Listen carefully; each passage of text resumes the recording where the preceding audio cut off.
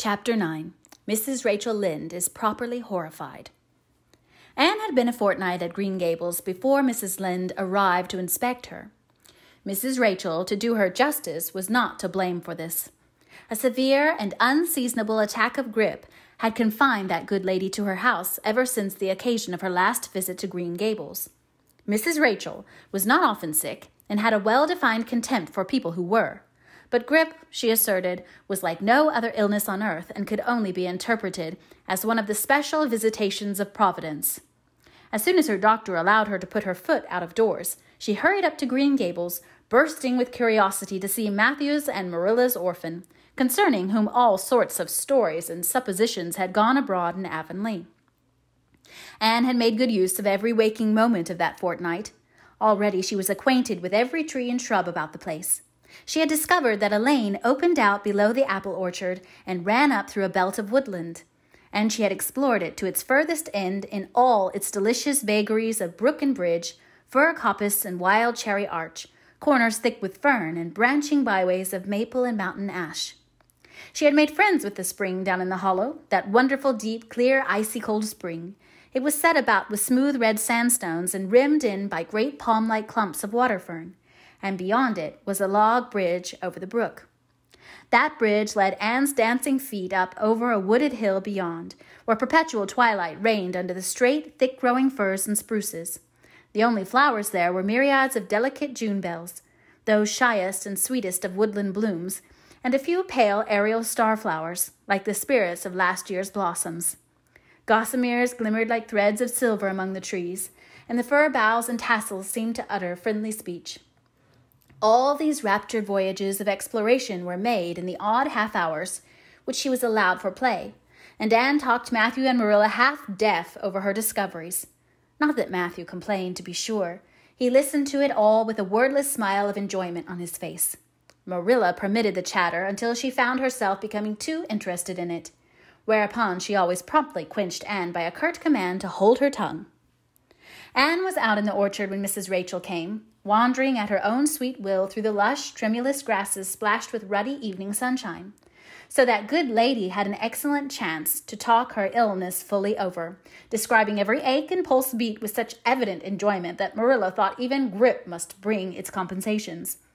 When details were exhausted, Mrs. Rachel introduced the real reason of her call.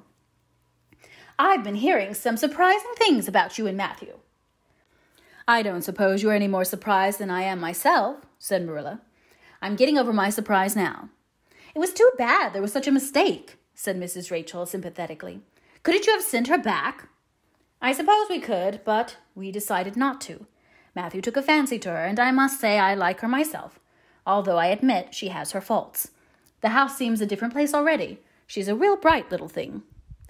Marilla said more than she had intended to say when she began, for she read disapproval in Mrs. Rachel's expression. "It's a great responsibility you've taken on yourself," said that lady gloomily, "especially when you've never had any experience with children. You don't know much about her or her real disposition, I suppose, and there's no guessing how a child like that will turn out. But I don't want to discourage you, I'm sure, Marilla." "I'm not feeling discouraged," was Marilla's dry response. "When I make up my mind to do a thing, it stays made up. I suppose you'd like to see Anne. I'll call her in." Anne came running in presently, her face sparkling with the delight of her orchard rovings, but abashed at finding herself in the unexpected presence of a stranger. She halted confusedly inside the door. She certainly was an odd-looking little creature in the short, tight, wincey dress she had worn from the asylum, below which her thin legs seemed ungracefully long. Her freckles were more numerous and obtrusive than ever. The wind had ruffled her hatless hair into over-brilliant disorder. It had never looked redder than at that moment. "Well, they didn't pick you for your looks, that's sure and certain," was Mrs. Rachel Lynde's emphatic comment. Mrs. Rachel was one of those delightful and popular people who pride themselves on speaking their mind without fear or favor. "She's terrible skinny and homely, Marilla. Come here, child, and let me have a look at you. Lawful heart, did anyone ever see such freckles? And hair as red as carrots. Come here, child, I say." Anne came there, but not exactly as Mrs. Rachel expected. With one bound, she crossed the kitchen floor and stood before Mrs. Rachel, her face scarlet with anger, her lips quivering, and her whole slender form trembling from head to foot. "I hate you," she cried in a choked voice, stamping her foot on the floor. "I hate you, I hate you, I hate you." A louder stamp with each assertion of hatred. "How dare you call me skinny and ugly? How dare you say I'm freckled and red-headed? You are a rude, impolite, unfeeling woman." "Anne!" exclaimed Marilla in consternation. But Anne continued to face Mrs. Rachel undauntedly, head up, eyes blazing, hands clenched, passionate indignation exhaling from her like an atmosphere. "How dare you say such things about me?" she repeated vehemently. "How would you like to have such things said about you? How would you like to be told that you're fat and clumsy and probably hadn't a spark of imagination in you? I don't care if I do hurt your feelings by saying so. I hope I hurt them. You have hurt mine worse than they were ever hurt before, even by Mrs. Thomas's intoxicated husband, and I'll never forgive you for it. Never, never." Stamp, stamp. "Did anyone ever see such a temper?" exclaimed the horrified Mrs. Rachel. "Anne, go to your room and stay there until I come up," said Marilla, recovering her powers of speech with difficulty.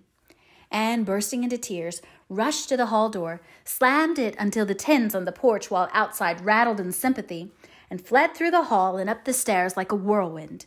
A subdued slam above told that the door of the east gable had been shut with equal vehemence. "Well, I don't envy you your job bringing that up, Marilla," said Mrs. Rachel with unspeakable solemnity. Marilla opened her lips to say she knew not what of apology or deprecation. What she did say was a surprise to herself then, and ever afterwards. "You shouldn't have twitted her about her looks, Rachel." "Marilla Cuthbert, you don't mean to say that you're upholding her in such a terrible display of temper as we've just seen?" demanded Mrs. Rachel indignantly. "No," said Marilla slowly. "I'm not trying to excuse her. She's been very naughty, and I'll have to give her a talking to about it. But we must make allowances for her. She's never been taught what is right. And you were too hard on her, Rachel." Marilla could not help tacking on that last sentence, although she was again surprised at herself for doing it. Mrs. Rachel got up with an air of offended dignity. "Well, I see that I'll have to be very careful what I say after this, Marilla, since the fine feelings of orphans, brought from goodness knows where, have to be considered before anything else. Oh, no, I'm not vexed. Don't worry yourself. I'm too sorry for you to leave any room for anger in my mind. You'll have your own troubles with that child, but if you'll take my advice, which I suppose you won't do, although I've brought up 10 children and buried 2, you'll do that talking to you mentioned with a fair-sized birch switch. I should think that would be the most effective language for that kind of a child. Her temper matches her hair, I guess. Well, good evening, Marilla. I hope you'll come down to see me often as usual, but you can't expect me to visit here again in a hurry. If I'm liable to be flown at and insulted in such a fashion, it's something new in my experience." Whereat Mrs. Rachel swept out and away, if a fat woman who always waddled could be said to sweep away, and Marilla, with a very solemn face, betook herself to the east gable. On the way upstairs, she pondered uneasily as to what she ought to do. She felt no little dismay over the scene that had just been enacted.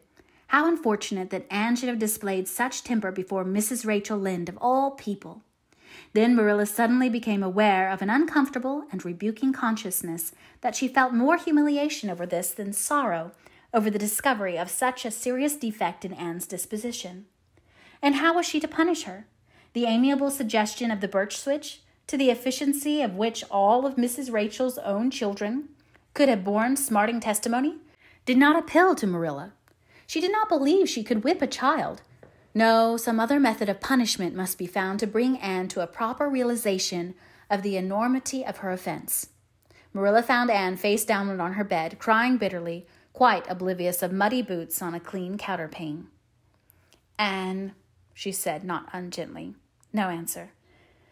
"Anne," with greater severity, "get off that bed this minute and listen to what I have to say to you." Anne squirmed off the bed and sat rigidly on a chair beside her, her face swollen and tear-stained and her eyes fixed stubbornly on the floor. "This is a nice way for you to behave, Anne. Aren't you ashamed of yourself?" "She hadn't any right to call me ugly and red-headed," retorted Anne, evasive and defiant. "You hadn't any right to fly into such a fury and talk the way you did to her, Anne. I was ashamed of you, thoroughly ashamed of you. I wanted you to behave nicely to Mrs. Lynde, and instead of that you have disgraced me. I'm sure I don't know why you should lose your temper like that just because Mrs. Lynde said you were red-haired and homely. You say it yourself often enough." "Oh, but there's such a difference between saying a thing yourself and hearing other people say it," wailed Anne. "You may know a thing is so, but you can't help hoping other people don't quite think it is. I suppose you think I have an awful temper, but I couldn't help it. When she said those things, something just rose right up in me and choked me. I had to fly out at her." "Well, you made a fine exhibition of yourself, I must say. Mrs. Lynde will have a nice story to tell about you everywhere, and she'll tell it too. It was a dreadful thing for you to lose your temper like that, Anne. Just imagine how you would feel if somebody told you to your face that you were skinny and ugly," pleaded Anne tearfully. An old remembrance suddenly rose up before Marilla. She had been a very small child when she had heard one aunt say of her to another, "What a pity she is such a dark, homely little thing." Marilla was every day of 50 before the sting had gone out of that memory. "I don't say that I think Mrs. Lynde was exactly right in saying what she did to you, Anne," she admitted in a softer tone. "Rachel is too outspoken, but that is no excuse for such behavior on your part. She was a stranger, and an elderly person, and my visitor. All 3 very good reasons why you should have been respectful to her. You were rude and saucy, and—" Marilla had a saving inspiration of punishment. "You must go to her and tell her you are very sorry for your bad temper and ask her to forgive you." "I can never do that," said Anne determinedly and darkly. "You can punish me in any way you like, Marilla. You can shut me up in a dark, damp dungeon inhabited by snakes and toads and feed me only on bread and water, and I shall not complain. But I cannot ask Mrs. Lynde to forgive me." "We're not in the habit of shutting people up in dark, damp dungeons," said Marilla dryly, "especially as they're rather scarce in Avonlea. But apologize to Mrs. Lynde you must and shall, and you'll stay here in your room until you can tell me you're willing to do it." "I shall have to stay here forever then," said Anne mournfully, "because I can't tell Mrs. Lynde I'm sorry I said those things to her. How can I? I'm not sorry. I'm sorry I vexed you, but I'm glad I told her just what I did. It was a great satisfaction. I can't say I'm sorry when I'm not, can I? I can't even imagine I'm sorry." "Perhaps your imagination will be in better working order by the morning," said Marilla, rising to depart. "You'll have the night to think over your conduct and come to a better frame of mind. You said you would try to be a very good girl if we kept you at Green Gables, but I must say it hasn't seemed very much like it this evening." Leaving this Parthian shaft to rankle in Anne's stormy bosom, Marilla descended to the kitchen, grievously troubled in mind and vexed in soul. She was as angry with herself as with Anne, because whenever she recalled Mrs. Rachel's dumbfounded countenance, her lips twitched with amusement, and she felt a most reprehensible desire to laugh.